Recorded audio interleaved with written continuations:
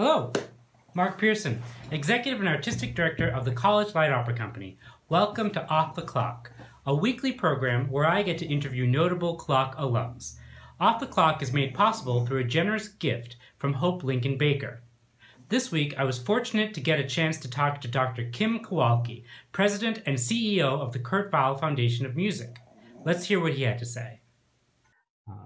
Great. Anyways, Kim Kowalke, I'm so thrilled that you could join us today and talk to us a little bit about your career and your time at CLOC. For our listeners, viewers, can you just tell us who you are and a little bit about your career? Well, as you said, I'm Kim Kowalke, and I just retired after 43 years of university teaching, 9 years at Occidental College, and then 34 at the University of Rochester and the Eastman School of Music here in Rochester. And in both of those jobs, I taught music history, and I was a musicologist, but I also was able to conduct, and I had a musical theater workshop at both institutions, in both cases that I founded. And so I think of that part of my career as being the best possible combination, where I didn't have to give up performance and I didn't have to just do research and teach. I could keep making music and doing musical theater and be a career musicologist. So I was very fortunate in that. During most of that period, from 1981 on, I've also been president and CEO of the Kurt Weill Foundation in New York, which had been founded in the 60s, but was largely dormant until Lotte Lenya, Weill's widow, passed away in 1981.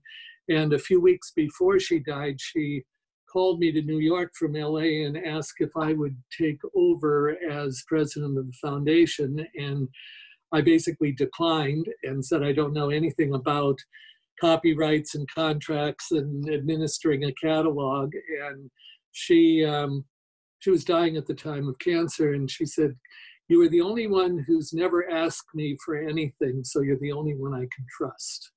And I said, how can I refuse when you put it like that? And so I said, I'll try my best. And so it's been now, I guess this will be 40 years coming up as in that role. And I never get tired of it. There are always new challenges and new projects and so forth. Great. I have to ask you a question. You mentioned your work as a teacher and with music history. I've heard rumors that you were famous for a particular test, a needle drop test, I think it's called. Maybe infamous is the word. Could you explain to us what that is? Yes, well, I expect the students who studied with me, it was mainly standard repertory from mid-18th century, starting with, say, Mozart, Haydn, Beethoven, up through contemporary. But generally, this is the bread and butter for anybody who's an educated musician. And so we did we emphasized what was called structural listening. So it wasn't just memorize the first 8 bars or the main tunes. I'd play sort of the end of the development going into the recap of the sonata form, and they had to tell not just composer, piece, movement, but where in the movement they were and what was the structural function of this. And when I resigned from Occidental to take the University of Rochester job, the faculty gave me a going away party. And the climax of the party, and I bet you got this from Dave Weiler, who was one of my students at Occidental, and I was given a listening quiz in the manner that I administered them to my students. The only problem was that the examples were all played backwards, so that I had to recognize the passage as it occurred in reverse notes. And it's amazing that most of the time it's still recognizable. I thought at first that I wouldn't get a single one right, but it wasn't that bad. I'll never forget being put on the chair like that. Weiler came to CLOC with me in 1979. That year I brought 13 people who were from Occidental. And it's great that Weiler is still associated and, you know, became a real fixture. He came as an accompanist that year.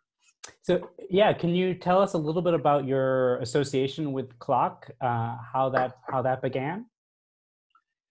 My first season was 1974, and I saw that Don Tull had resigned, and they were looking for another principal conductor, and so I applied and sent tapes of some of my performances, and at that point they were reel to reel. That's how far back it was.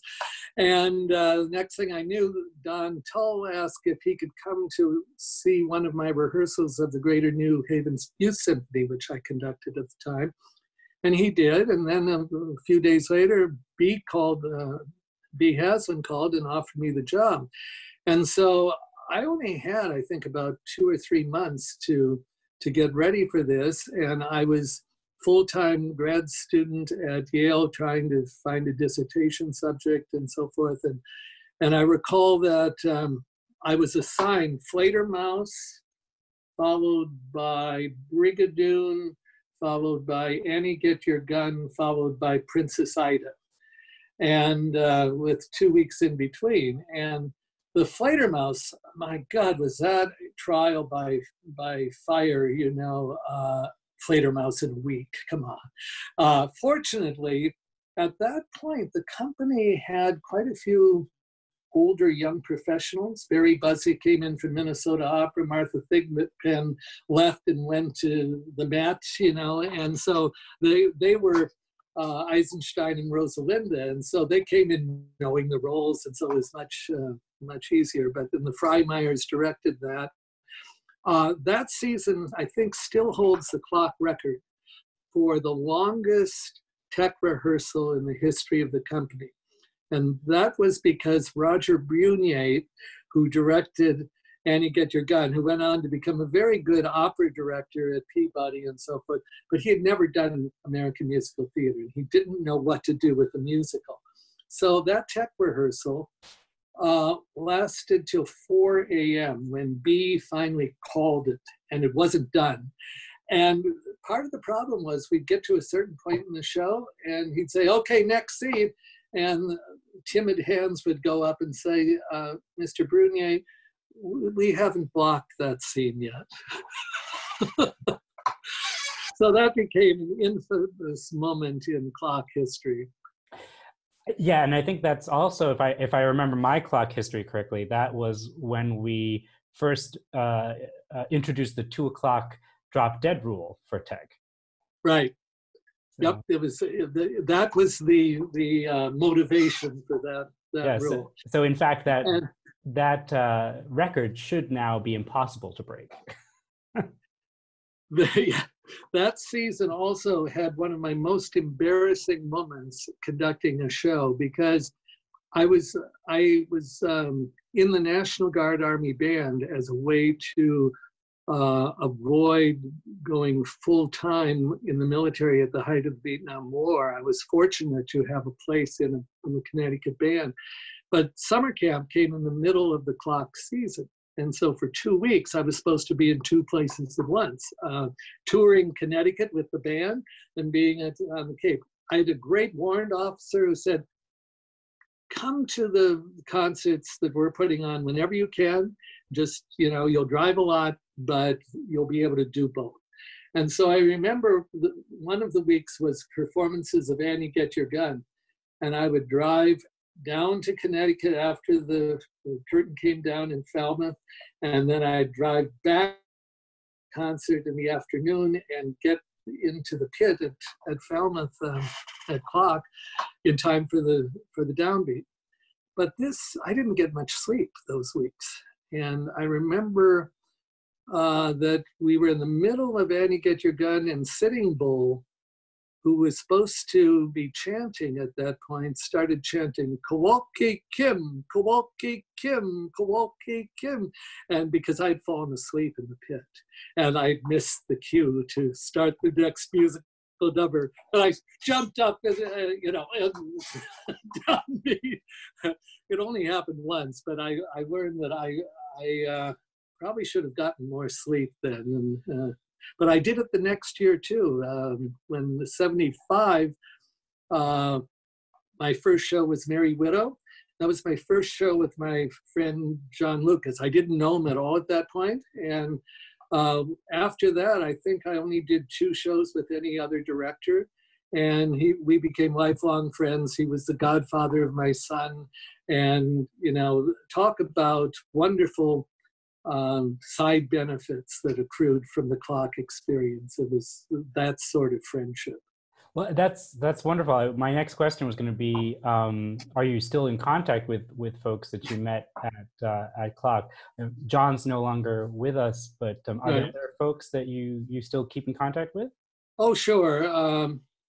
Not as many as there used to be. I think we've lost some touch, but Andy Einhorn was my assistant for Most Happy Fella in 2002, I guess. And we became really close friends, and we're in touch all the time.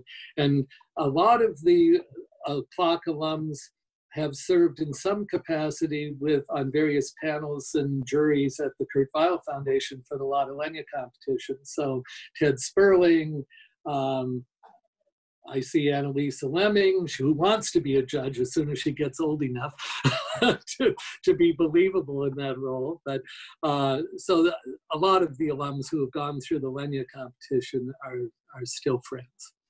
That's a great transition to my next question, which was going to be about CLOC and shaping careers. But I think you have a very interesting example of that, where there's so much overlap with folks with the foundation and people who either you may have come in contact with through CLOC or have a peripheral CLOC connection. Can you tell us a little bit first about the Lotte Lenya competition, though, because some folks may not know what that is and how that came to be? Sure. I started the Lenya competition in 1998, which was the centenary of Lotte Lenya's birth. And she was not known to be a versatile opera singer, Broadway actress, but she was an iconic performer of her own, and an unmistakable voice. I mean, yes, absolutely. A taste is one thing, but you hear that voice and that's Lotte Lenya.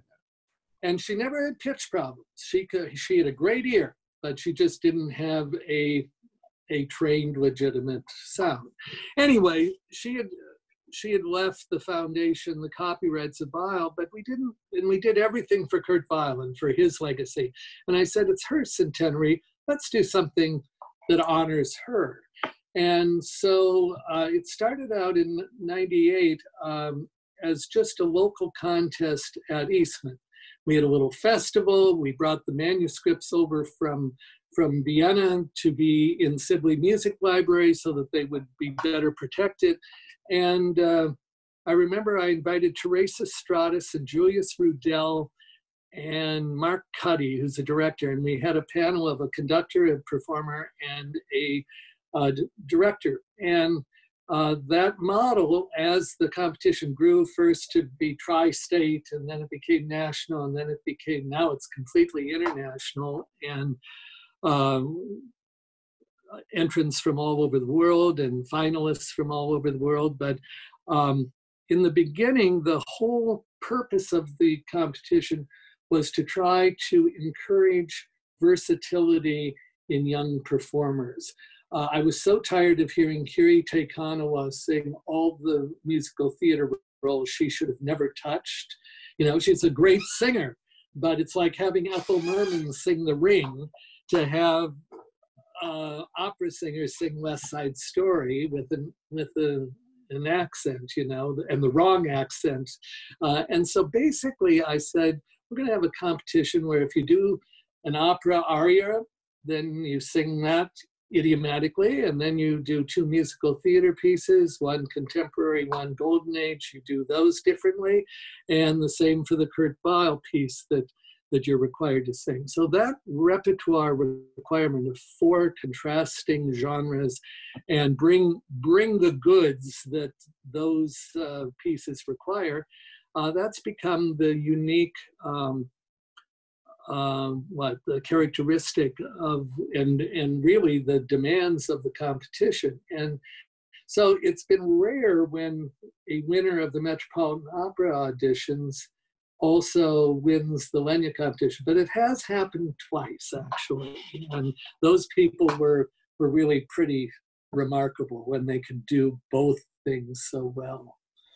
I think it's very, I mean, I've had the privilege to attend some of the finals, and what really strikes me as exciting about it is I see a very strong connection with the work we do at CLOC, with the work that the Lotte Lenya competition does, almost on a concentrated level. You know, we try to help folks come out as full-rounded performers and feel comfortable in those different genres. So I definitely see, I don't know if you also have noticed that, but I think there's a certain overlap in mission between CLOC and the competition.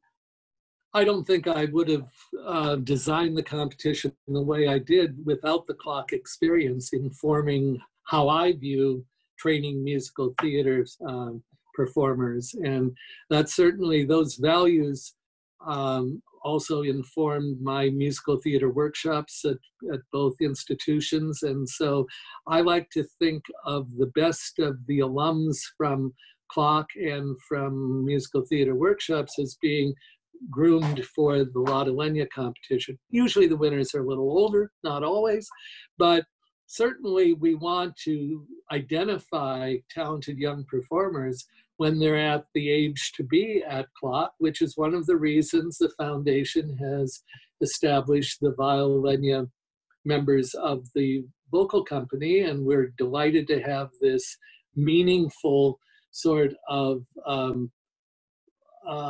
way to fulfill. One of the central missions of the foundation is to nurture young talent in the study, performance, and creation of musical theater.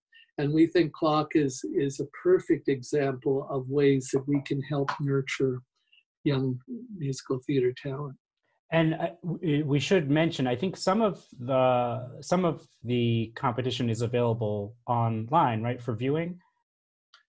Yes, the finals are online. The foundation has its own YouTube channel, and if you just type in Lotte Lenya competition, you'll get many years of finals, and certainly the top 3 winners will be there. Also, you can do it from the foundation's website, which is very simple, kwf.org.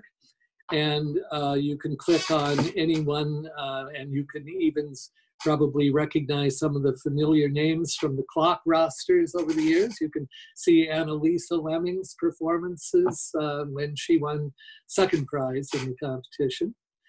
So definitely. The other really great thing about the competition that I never expected was that by having the sorts of judges that we're able to get, whether it's Vicki Clark or it's Hal Prince or Ted Chapin, people get discovered by these judges and they open doors. So that Annalisa, when Ted judged her, he said, you know, Annalisa, at the party afterwards, he says, you know, there's a Sound of Music tour that's casting next month or 2. I'm going to make sure you get seen for it. And she got the standby for Maria, and that organization used her. And she was going to go to graduate school in opera at Cincinnati, and her whole career path took a left turn as a result of that meeting with Ted Chapin. Yeah, I mean, I think that's one of the most exciting things about things like the competition CLOC as well, where it's those residual or accidental encounters that result in a complete trajectory change or career change. And only because institutions like the Kurt Weill Foundation exist are those opportunities there for artists to have, it might be a cocktail party after a competition, like you said, but those are those important moments where you meet someone, you come in contact with someone, and even if it's just the planting of a seed of an idea. But I think that's a really great example. You had mentioned about it's rare that someone may win the Met and win the Lenya. And I think I know what you're saying there, but can you flesh that out a little bit, maybe as you mentioned with the judges, but what are they looking at, or how are they looking at performers? Is it a different way, something else they're looking for, or why is there a difference there? Well, I realize that there's a huge difference in the way people evaluate performance when Teresa Stratas and Julius Rudel sat next to each other. And Teresa was on the edge of her seat watching the people as well as listening. And Julius was reclining back with his eyes closed during all the performances, listening only to the sound. And I talked to him about it, and I said, what's it like going into the pit of the Vienna Staatsoper and knowing that you won't have any rehearsal, you're just going to be plugged in as a conductor, you won't have ever worked with anyone on the stage? He said, oh, it's exciting. And I said, well, how do you know where they are on stage? He said, oh, I never look at the stage. And so that sort of sums it up. If you ever saw the documentary about the Met finals about 5-6 years ago, the judges talked about nothing but voice. Voice, voice, voice. And the two winners of the Met, who also won the Lenya competition, said the same thing, that it's much more difficult for them to prepare for the Lenya competition with this variety of acting and vocal techniques and skills and different idioms than simply to do the voice object thing. And so that's the main difference. I'm not saying one is better than the other, but I do think that we gladly have, for the most part, superseded this notion that an operatic voice singing anything goes is not necessarily better than Ethel Merman singing Anything Goes. In fact, probably not as good. As Glimmerglass does musicals, at least one every summer. And some of them have been really well cast and successful, and others, you do Annie Get Your Gun, and you have an Annie who won't belt. That's a problem. It's not the way the music was written.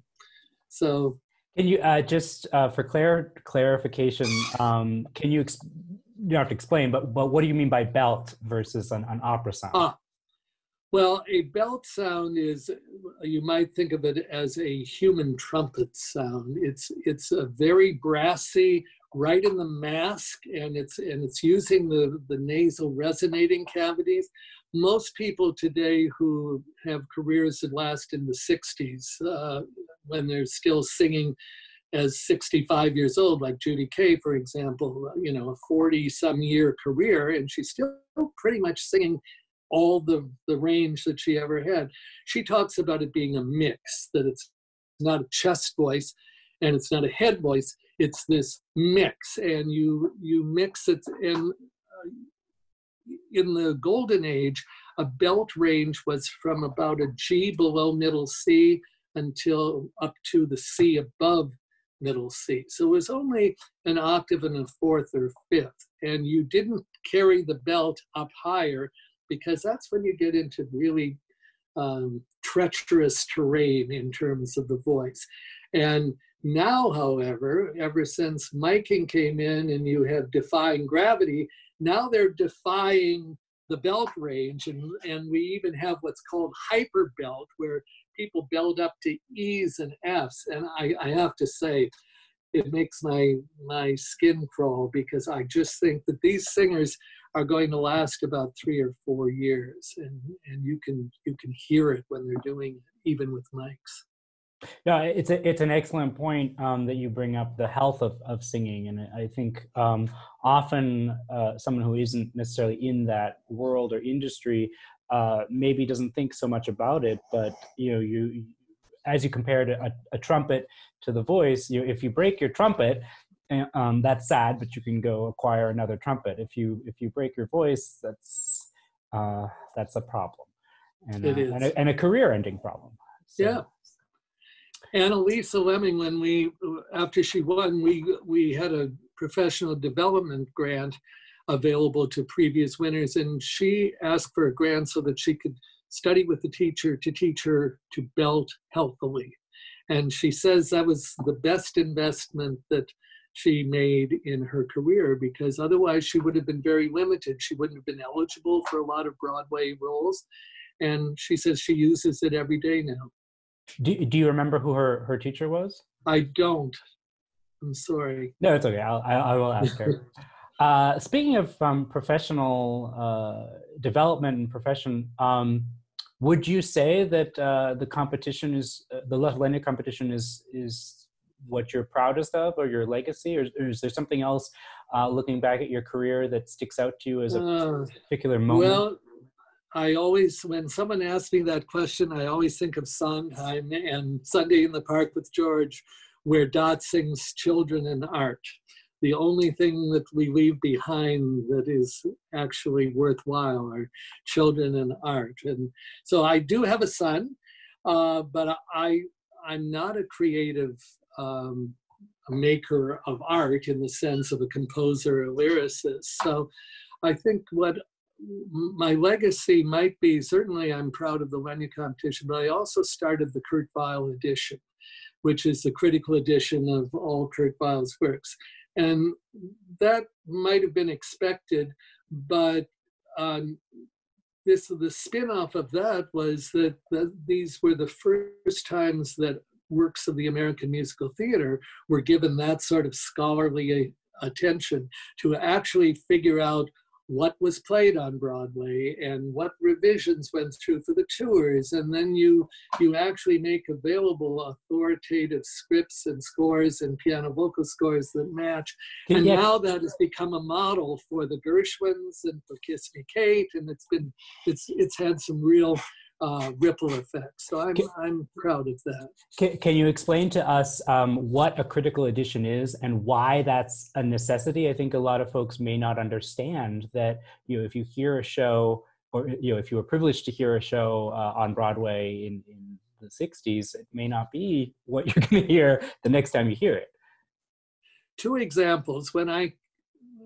Actually three. When I came to CLOC after a hiatus of almost 22 years. And last year was 79, and then my life just got so busy. I didn't come back until 2001 when B and Urs were at Lucas's retirement party at Brown with me.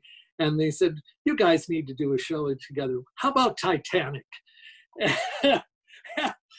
Lucas and I looked at each other and said, oh, yeah, right, on the Highfield Theater stage. And by the end of the party, I guess we had quite a bit to drink because we said yes. And when we got the rehearsal material for Titanic, this huge, orchestra and choral show, and I was supposed to conduct it from the piano vocal score, and that was typical of Broadway musicals. When you rented the parts, you spent most of rehearsal trying to figure out who's supposed to be playing and why something is missing, because there weren't any orchestral scores that showed the conductor what the orchestra was supposed to be doing. And so fortunately, I went to Yale with Maury Yeston, and so I said, Maury, do you have a photocopy of your full score that I could borrow? And he said, no, I don't, but the orchestrator, Jonathan Tunick, does, and I'll get it to you. So I had Maury's photocopy of Maury's score for that. The next year, we did Most Happy Fellas. Same thing, a piano vocal score for this 3-hour show that's almost continuous music. And to do that in a week. So I didn't know how to get a full score for that until Joe Lesser, Frank Lesser's widow, came to the show. And after she liked it so much, she invited me to lunch in New York later that fall. And she said, "What'd you use to conduct from?" And I said, "The piano vocal score." She went to her bookcase in her apartment and said, "Here's Frank's full score, bound. You could have used this." And then the next year was Sweeney Todd. John and I introduced Sondheim to CLOC for the first time in '79 with company. And then we introduced Sweeney Todd, and because we're crazy, we do these things that it couldn't be done. So when we got the Sweeney Todd material, nothing matched anything. There were, I think I kept a record of how many mistakes were in the parts and in the piano vocal score. And I think I came up with 730 mistakes in it. And I said, this is one of those shows that everybody does, and yet the material is terrible. And so that was the inspiration for me to say, we can do this differently, and to have authoritative scores based on all the surviving sources that then match the cues for dialogue and where the placement in the scenes and so forth. And you have to choose the various versions because so many shows had things changed out of town in tryouts or cut during a run. And so how do you handle this? And we spent about 4 years just trying to think through the guidelines that would inform this. And that's what has helped other composers' legacies now come up with viable editions that make everyone's life so much easier for performing these shows. I'm sure CLOC has used the Kiss Me Kate one, right? Yeah, I think that's one of the best explanations of it that I've heard. And I'm assuming a lot of our listeners will have the same feeling I have, which is it's a lot like restoration work. You have Yes. to, it is not, there is a lot of art to that science, and you have to make decisions about, like you said, out of town tryouts, things are cut, things are added. Where do you pause it to say this is the most definitive version of this? And in many ways you can't, but you say this is what we think is the best way that this works. And then usually critical editions then have the other material, like if you were to reinsert song X, it would go here, and this is how you could kind of make that work, key change notwithstanding, or figure that out on your own. But exactly, with the Kurt Weill edition, we decided that first of all, we wouldn't include anything that wasn't orchestrated, and nothing that wasn't at least rehearsed. And then we have a main text, which is sort of the editor's best notion of what the show is or was meant to be.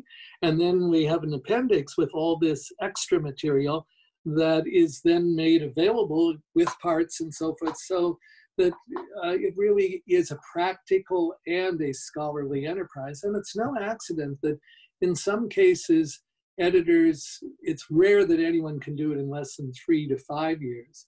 And Bruce McClung, who did Lady in the Dark, must have spent 20 years researching it, tracking down every cast member, tracking down the assistant stage manager to get the actual script that was used in rehearsals for the Broadway production. So, you could make a life work, a Lebenswerk of collecting the material for a critical edition.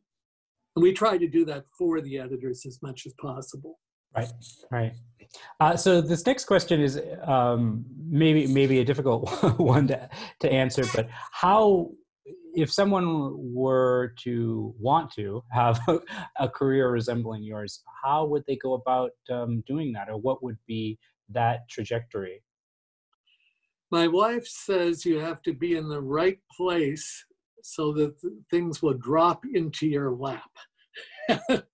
And she says, you have been the luckiest person. And in many ways, that's true. That, I graduated from Macalester with a double major in math and music, and I didn't know what I was going to do.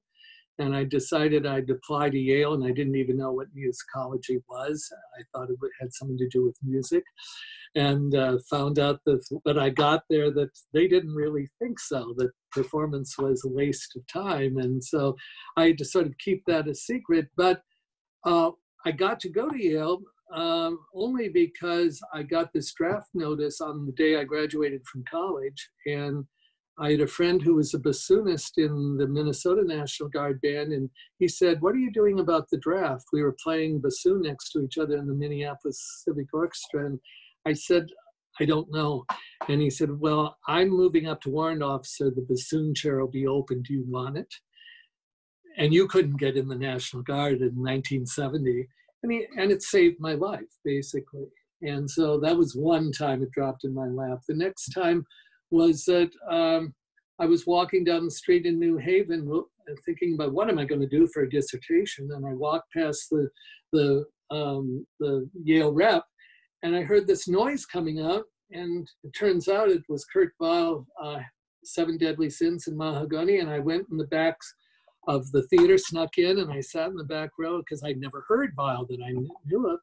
And I like to tell people that I just am still sitting in that back row. I was so fascinated that I did my dissertation on it, and I've spent my career working on this composer's music. And I guess the other major thing that fell in my lap was where when I decided to do my dissertation on Weill, I contacted the British scholar David Drew, who had been working on Weill for a long time, and I wanted to make sure that I would be welcome and how should I maneuver. He's been working on this big book. He said, "I'll be in New York on such and such a date in June. Come to East 55th Street, apartment 13F, and I'll meet with you there. We'll talk." So I did. I buzzed in 13F. I went up in the elevator and I buzzed the doorbell. And the door opened, and there's Lotte Lenya. And she says, "You must be Mr. Kowalke." And I said, "Yes." And she said, I said, "Lenya, I know who you are." And she said, "Well, then what kind of ice cream do you like?" And I said, "Any kind." She said, "Good. I go get ice cream. You and David talk." And David and I talked, and that was my beginning of that was 74. So for the next 7 years, I was in touch with her as I was doing my dissertation, and it led to my being the president of the foundation and changed my life. So I was in the right place at the right time. And I always tell Liz, my wife, "Yeah, but you have to have your eyes open." Yeah, you have to be ready to receive it. No, that's a good point. It would be remiss of me not to ask, since we are in the middle of a pandemic, what have you been doing with yourself since lockdown and everything? And I know you're recently retired from teaching. Well, the Kurt Weill Foundation is still working full-time. All 7 full-time employees, but we're working remotely. We have Zoom meetings several times a week, and we have a number of projects that have been deferred for so long because we didn't have time to do them or we didn't have the motivation to do them. So we've started all sorts of exciting new initiatives this summer, and we're going full throttle. I thought I would be twiddling my thumbs, but I haven't gotten the articles done that are due, 2 months ago, and I every morning I wake up feeling guilty and because I'm neglecting my own writing. But one of the most exciting projects is what we call the Lenya Songbook projects, where the board wanted to do something to help young composer lyricist teams who don't have an outlet for their work right now, and winners of the Lenya competition in the past who have had their gigs canceled. So what could we come up with to help both? So we decided we'd basically try to commission songs that would be really good material for the contemporary repertoire in the Lenya competition from new emerging writers, and we would pair them with the Lenya winner to record them, and we'd make them available in songbooks for use in future competitions. And the response has been overwhelmingly positive from both cohort groups, and we even got this incredible jury to make the selection of the songs with Kelly O'Hara and Andrew Lippa and Andy Einhorn, another CLOC alum. So we're really excited about this, and this should be up on the Kurt Weill Foundation website, these new songs by, we hope, October. That's awesome. I hope everyone's going to take the time to check it out. Kim, this has been delightful and fascinating. I want to end by asking you one last question that I've been asking everyone, and that is, if you could give one piece of advice to your 20-year-old self, what would that be?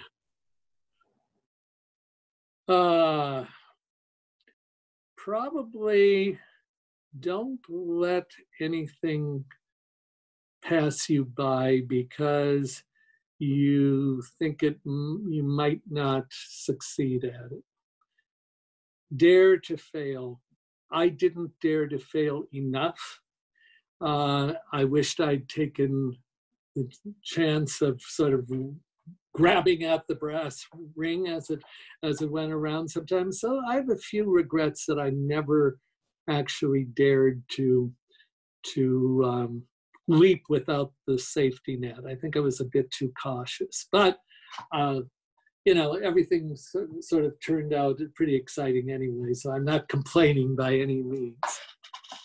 Right. Yeah. You did pretty well anyway. But that's a wonderful piece of advice. Well, Kim Kowalke, thank you so much for joining us today. My pleasure.